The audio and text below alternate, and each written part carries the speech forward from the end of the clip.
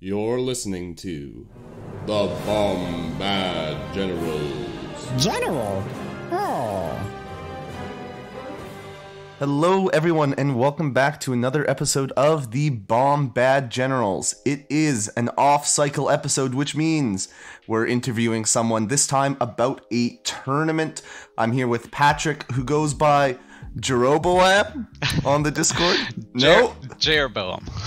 Jeroboam, yeah. Alrighty. It feels, like one of those things I've read a lot and never actually had to ever pronounce out loud. Yeah.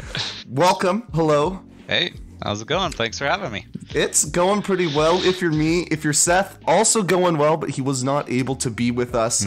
Todd is delivering the programmed nanny droid to him today, so they're working through some murderous kinks that the droid has, but they should be up and running by the next episode. So no Seth, no Todd, just me and Patrick. Yeah, good to hear Todd's, helping take care of Seth over there. Yeah, he's helping with the baby. It's great. So I've got you on, Patrick, not just because I like talking to you. That is part of it. But also, you were at the inaugural Rocky Mountain Open this past weekend. And I have to keep catching myself. I want to say Rocky Top. That's a different one that happens in Tennessee in a couple months. So if we mess up, we're talking about the one in Colorado. Yeah. So just super broadly start out. How was your weekend? How was the experience at Rocky Mountain Open? It was great. One of the best convention tournaments I've been to.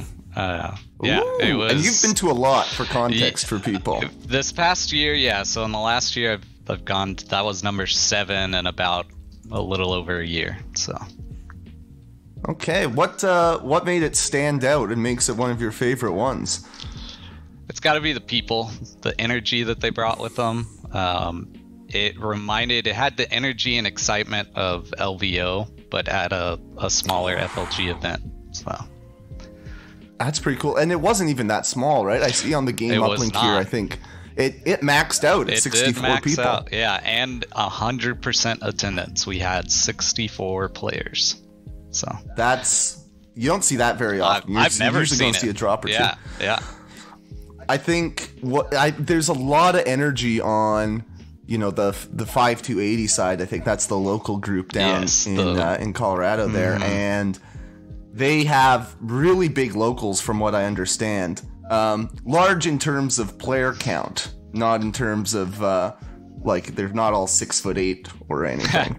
No, but yeah, it's good to see 64. I think that's probably the only FLG event other than LVO is the big one, but of the kind of mid-sized ones that I've seen completely selling out. So that's really, really cool. And what was the vibe there? I think for me, one of the things that made it so I didn't go, even though I want to check Denver out at some point, was the timing. It's very close to Worlds.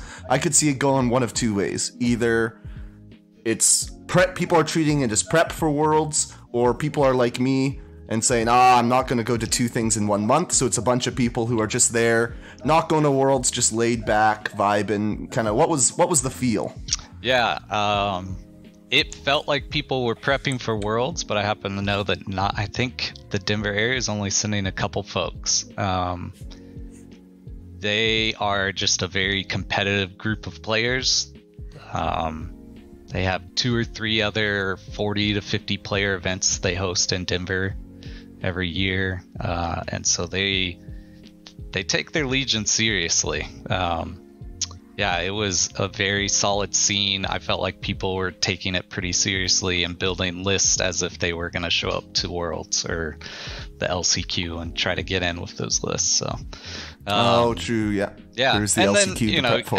every event you go to does have its handful of people who are just kind of there to enjoy it and have fun, and yeah. Okay, so it felt like there was an anticipation there. People were prepping, getting ready. Yeah. Or they, that's just their attitude. They're a pretty competitive scene, and they take their Legion seriously. So. Mm-hmm. Yeah, they're all jerks. That's what I'm hearing. No, quite the opposite. Quite the opposite. Yeah. No, if I was going to start beef with the group, I don't think it would be 5-80 just because they would outnumber me and it wouldn't turn out well. But they held their ground well. As additionally, it seems the top 3 at the end of the day. Well, actually, no. I'm looking at day 1, but they made quite a few into the top 8. They got 3 of the top 4 at least. Yeah. Were 5-80 guys. So well done to them. Let's kind of transition then, talk about the lists and such that we saw performing well, because this was the big... We had Cherokee, which I think was right after Darktroopers came out. Right. But now we've let it settle a bit. There was a bit of Darktroopers, but from what I'm seeing, the storyline that I'm seeing is still Blizzard doing very well. What did it feel like on the ground for you? Yeah, there still wasn't very many Dark Trooper players. I think someone even posted a list of all of us and our record against Impact, which is kind of interesting. But yeah, it seemed like the Empire players, for the most part, stuck with Blizzard Force as their main go-to for the competitive guys. And, you know, some of them were taking some interesting upgrades to kind of hedge against armor, whether it was impact grenades or trying to get HH-12s in there and stuff. So and then you had the interesting like double ATST Blizzard Force list that did pretty well.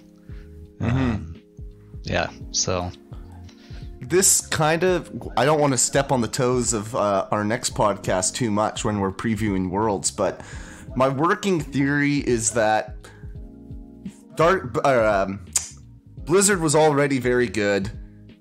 Darktroopers came in, they can actually match up okay into Blizzard, but because you have to list build so hard to counter Darktroopers, people are doing that, making their lists worse against Blizzard, and then Blizzard's just going to have an easier time. So what I feel like is some slightly modified version of Blizzard is going to do very well and probably win Worlds, but it didn't win this one, actually. In the end of the day, it was Vader with 2 2 Death Troopers. Yeah, Gus is he was a calculated player that weekend. He was just making all the right moves and just one of their best players there. And I think from what I was told, he's been repping the Dark Troopers or Death Troopers for a while and showed his experience with them.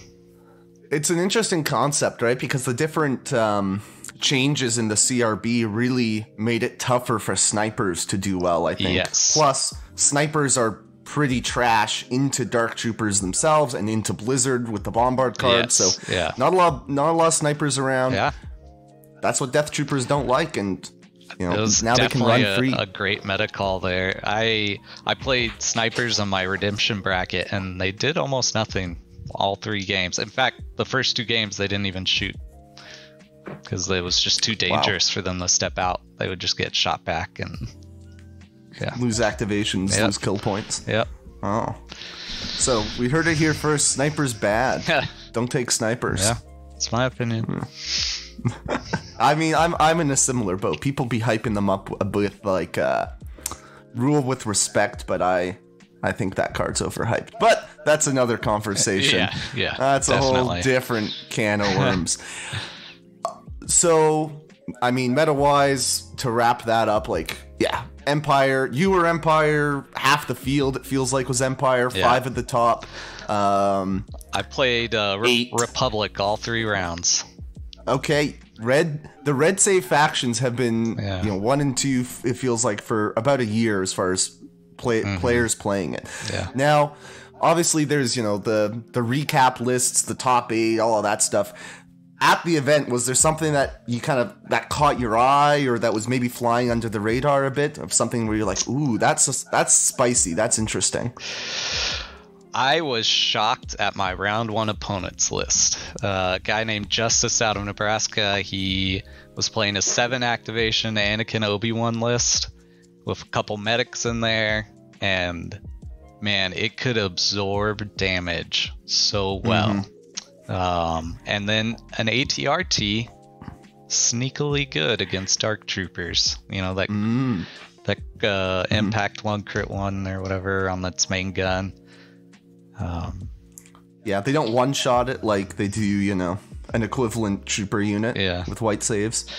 Yeah, so I came in and we were playing that first round, and I took multiple shots on Anakin, and Obi-Wan just being able to guardian multiple hits, use his dodges to reduce his rolls while he's guarding, have the medics there if he does miss wounds. Like, he was just able to absorb enough damage in the beginning and then put some hurt back into the Death Trooper or Dark Troopers. Just stacking things up one after another sort of thing. Now, I think for me, that's one of the big differences when we're talking real life tournaments versus something like Invader League and TTS, right? You don't have time to prepare, scout your lists. What's your approach for you when you see something like that across the table where, you know, you've got a couple minutes, go to your table, look at their list. Oh man, this is something I did not expect and did not prep for. What kind of goes through your mind there? Yeah, I try to calculate what's the big oh-nos to watch out for. And, you know, there's Anakin and his 2-pip, right? That's the killer. You don't want to be at range 2 of Anakin when his 2-pip goes off, so he can't fire support, saber through you. Because you had Dark Troopers in this particular instance especially, but yeah. And then Obi-Wan, I'd very rarely played against, and I didn't have any like red flags in my mind about him. But yeah, it was just kind of looking at his units going, okay, which ones can really hurt me? Make sure I remember their ranges, make sure, you know, remember if I can their command cards. So what threat ranges to stay out of and who to target first, and yeah. I feel like I'm guilty of similar things in against those kind of lists, being like, oh yeah, Obi-Wan, his 1-pip is actually like pretty dope, and now I remember that when he's in the middle of my army and gets 7 tokens, including a standby. Obi-Wan. Like, oh yeah. This might be a hot take, but I think Obi-Wan is one of the best anti-Dark Trooper Jedi. Ooh, tell us more. Crit 2, Impact 2, Pierce 2. So right away he converts at least generally 4 dice to hits, and most Jedi are only Impact 3 or less. So he's already getting more hits in. He's got the Pierce 2 in there. He's got the dodge token. So when he dives the next round, he plays his 1-pip and gets all those tokens, right? And so he can take a hit from the Dark Troopers because he's sitting on 4 or 5 dodge tokens, and he gets a stack of aim tokens too to go with it, so he can really convert all of his dice. Okay. I was impressed.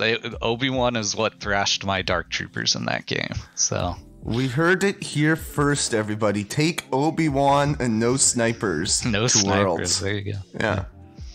Huh. Okay, that's I like that for something that caught your eye. Yeah. Sorry that it knocked you out at the start. Yeah. But glad to see that, you know, people are experimenting with things and you know, doing well with it. So, kind of talking about the event more generally again. Hopefully, you know, from what I heard talking to people at LVO, there are plans for potentially a different venue next year, and maybe even scaling it up, having it at a bit better time. If you saw 1 or 2 things carried forward from Rocky Mountain Open this year to next year, what would those things be? And then if you could take something from Rocky Mountain Open and take it to every tournament, what would that be? Ooh, man. I come with the hard-hitting questions here. All right.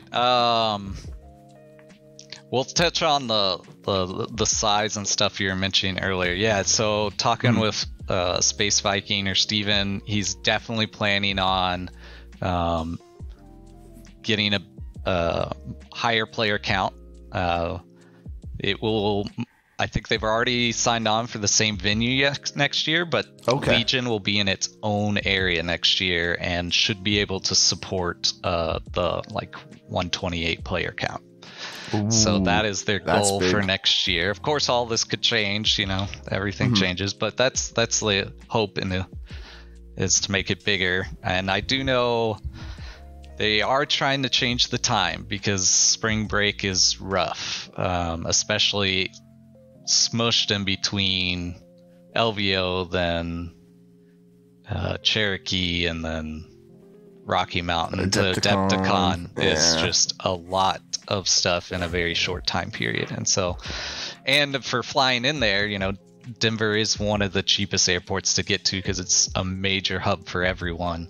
But March is awful because it's spring break and everyone's trying to get into Denver there. So, And go skiing. So yeah. So Okay. hopefully FLG takes some feedback and maybe finds a better time for the event, but will for sure be a larger event next year. So, that's yeah. awesome to hear because, as I say, I want to check it out. And if it's 128 players, that's going to feel like one of the biggest events, in North America. Yeah. We've both been to a lot of stuff. Like, the only things bigger than that are LVO and Adepticon. Yeah. Right? So your average FLG one, they're not going above usually like somewhere in the 50s, 40s, 50s. So I'm keeping that on my radar, and I guess I would encourage others to do the same. Yeah. Because that's going to be a really cool event. And if we can have more of those on the calendar, right now it's,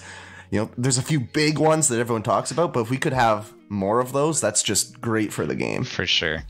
And then as far as like what I would bring back next year to Rocky Mountain, the redemption bracket, I think over half, maybe even close to like 2/3 of the players rolled a random list using a list generator, and it was just wild fun on that second day. So it was really fun. All of us taking it so serious with those silly random lists we rolled, and yeah, that's something I really like for that event. I don't think that's something I'd like to see at like every event, but I think it's something really special they do, and I have a couple questions on that. Yeah, definitely. This is the first time I'm hearing about this. Oh, okay. One, was it mostly locals who were rolling? I'm just thinking. No. If you're traveling to it, did people know ahead of time? Yes. Hey, this is what we're gonna do. Okay, Yeah, that's good. You gotta let people know so that they can bring miniatures. Yeah, I rolled random. Bushman rolled random. I think almost everyone I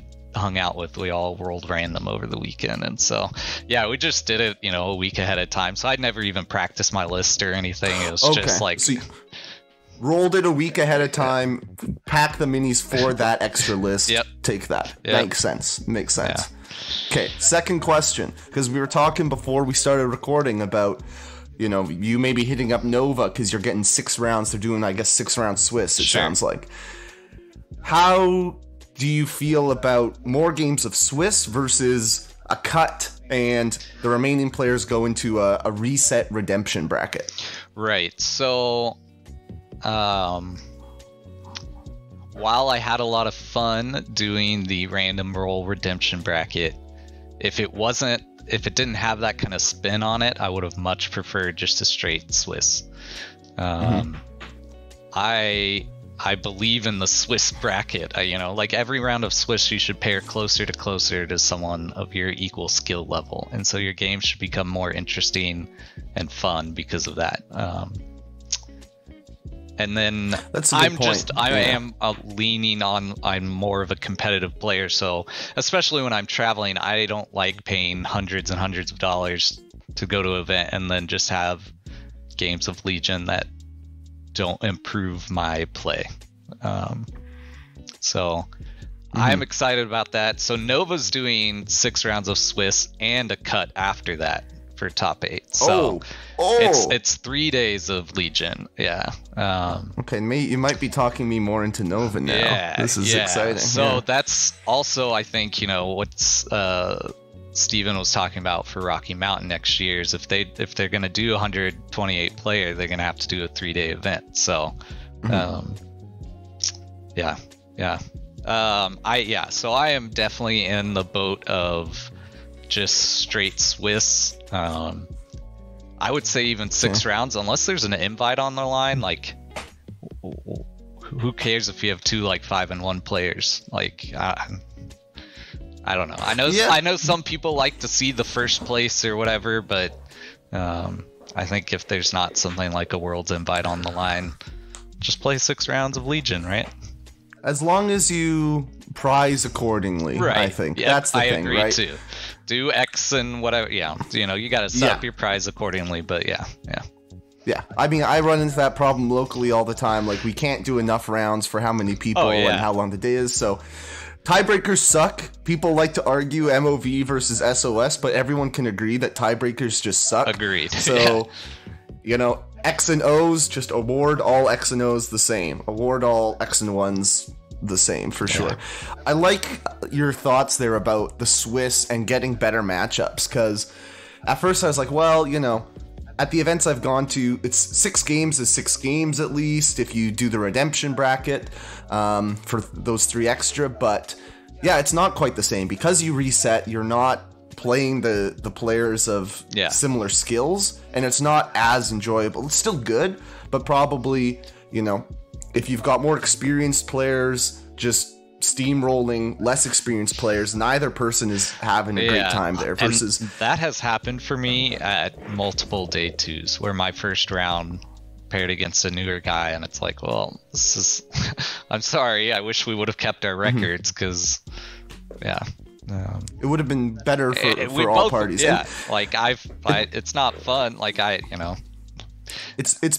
have also gone to an event like this and, you know, lost first round day 1 and just known, like, hey, I'm out of it, I can't make the cut. Yeah, right. So I think too it's more options for redemption, pun intended, of like, hey, if we keep the same Swiss, I can work my way back up to 5-1 and, you know, feel really good about the weekend where, hey, yeah, I lost round 1 and submarined it a bit, but I was playing really good players at the end with great records and coming out on top. Yeah. Right? And even if I did have an invite, I would probably cut the top 8 out and leave everyone else playing Swiss. Mm-hmm. Yeah. Yeah. That's fair. Yeah, just like continue it on. Yeah. That's a good transition point, because another thing we were talking about is you're kind of helping with some TOing in the future. Maybe that grows more as the years go on, who knows. But how are your experiences as a player now, going to a whole bunch of different events? How is that shaping how you're going to TO your own event? Oh man, yeah, it's definitely given me some bias. You know, I found what I like, so that's, you know, how I'm going to try to structure my events and stuff like that. So, like I said, you know, I'm co-TOing Lone Star with Zane, Hot and Frosty. He'll actually be at the event. I unfortunately won't be able to make it. Boo. Yeah, I know. I'm really bummed about that. But next year. But, you know, things like playing 6 rounds of Swiss, I'm heavily pushing for, but he's got the final say. So, and then let's see what other things. Oh man, there's stuff like this is gonna upset some people. Ooh, bring it. That's what I want to hear. Yeah, this is juicy. Good stuff. I would not allow clear bases at my events. Ooh, okay. That is a personal bias. I've just felt so off playing against armies with clear bases. I don't know what it is, just something about it threw the games off for me. So, but luckily I'm not in charge of anything, so so you would say you would use your power to get revenge on all those that have wronged you. Basically is how you're approaching the TO. Classic Empire move, right? You know, I'm an Empire player, you know. You live the gimmick. Yeah, I can respect that. No, and yeah, but I'd probably be more friendly about other proxy things. I don't know. It all depends, you know. That's a good thing about being kind of unofficial events with these FLG things, right? You can be a little more lenient on the proxy side. How about terrain? You know, obviously we had the terrain feedback at LVO. They're using similar terrain. Well, maybe not at Rocky Mountain if maybe it's already on its way to Chicago, but I assume for Lone Star you'll have access to all that FLG terrain. You know, what are you doing there as far as learning from the previous events and kind of putting your spin on it? I would probably encourage them to reduce terrain Yeah. Yeah, From just playing more with the new rules. I liked a lot of the tables at LVO. It still felt a bit too much. I would like the opportunity for out of cover shots. And it's just really hard to balance making a table look nice though. And maybe it's a mindset we need to have as players, is calling more scatter terrain as no cover or something like that, and just saying, hey, it looks nice on the table, but if we call this stuff covered, then there'll literally never be an open shot on this table. And yeah, it's tough because there's always going to be one player it's like, no, I want that to be cover. I want, you're playing Darktroopers and Boba. Hey, I've got Blast. My guys can't get cover anyways. Nothing gives cover, right? And it's like, Yeah, that's like my counterbalance to not being able to tactically remove cover from people anymore, or it's significantly harder. So, that gets into a whole another discussion about cover, and to an extent, that's the problem with Darktroopers. Is these are problems that you have to solve more now in list building rather than on the table, and that feels worse. Yeah, feels worse to me, because you want to be able to walk up to the table, see the opponent, see the table, react to that. But if your list is already built, then it's like, well, is what it is. Right. Yeah. Cool. I think I would love to see some more varied height terrain. The power of a trooper unit being able to climb on top of anything less than height 1 is significant. So it'd be nice to get a little more terrain in there that prevents that from happening. Height 2, give those people with jump 2 and expert climber, a nice little advantage. Stall out some things like bikes with all the speeder 1 that's going around. Like, at least, make it more interesting. It's hard to find height 2 stuff, but it adds a lot. Yeah. One thing I really liked from LVO that I would like to see, maybe if you guys incorporate this into Lone Star or not. Certainly, if and when I run a bigger event here, something I want to do is the terrain feedback forums. I think are great, even if it's a local, and you're using just local tables. I think it's really good to get the feedback. Hey, did you enjoy playing on this table? How did it feel? Because you can especially kind of get inside your own ecosystems of like, oh yeah, this is how a table should be, or whatever. And it's good to get those outside perspectives and then adjust and build on that. So that would be my bit of advice as far as just like, open things up for the player feedback, because tables are why we got into Legion, at least for me, partially, right? Like, it's part of the allure of the game. Yeah, and they are awesome, but it really helps set the scene and make you feel like you're in Star Wars, right?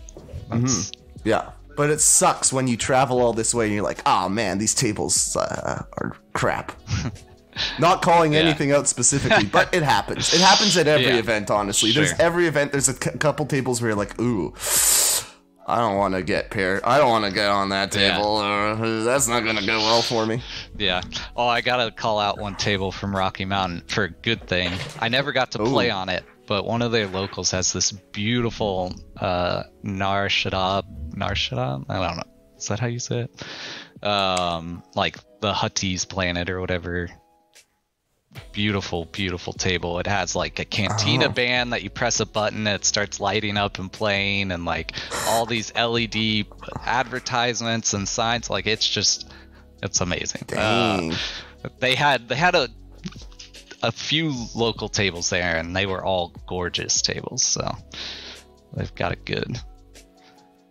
Oh, wow. Okay, more good things to say. Yeah. Anything else before we wrap up that you want to say about Rocky Mountain? Would you recommend it to people? Yeah, it's on my every year list, I think, at this point. Can't get much better praise than that. Yeah, it's the people, man. Like, the camaraderie and the hospitality of everyone there, like, I only had to get maybe 2 Ubers the whole weekend because people were more than happy to drive me around, drive me to the airport, back to my hotel, to dinner. I even know a bunch of the locals who had extra rooms put up guys flying in and stuff like that. Like just next level hospitality. Everyone was so polite. Awesome. And then the energy, everyone was so excited and just ready and competitive, but just fun too. Like there wasn't anybody getting upset with each other, and yeah, so just a really great community up there. So I would highly recommend it to anybody. Well, there you have it. Everyone go raid Rocky Mountain Open next year and make sure that less 5-280 guys are at the top of the bracket at the end of it. Yeah. Okay, that's the challenge. Definitely. Anything you want to plug, Patrick? Ooh, come check out Lone Star Open, July, I think 22nd, 23rd. Zane's going to put on a great tournament, and yeah. So. You'll do it from the shadows. Yeah. He's the Darth Vader, you're Darth Sidious. Yeah, it's something like that. Pulling the strings. I think in our server, I have him as the Emperor, and I'm the Grand Vizier. So okay, I'm just his tool, and he's got all the power. So that's what I say about you all the time as well, Patrick. That guy, he's a tool. Yeah. Awesome. Well, thank you for coming on. Yeah, thanks for having me. Hopefully, I will see you at Lone Star Open. Yeah. All right, everyone. Have a good one. Thanks for tuning in, and remember to stay Gungan. This has been the Bombad Generals. Listening to Bombad Generals is not scientifically proven to make you a better Legion player. Side effects may include bad dice rolls, missed triggers, aim losses, bankruptcy, divorce, vomiting, and sudden death. Ask your doctor if Bombad Generals is right for you.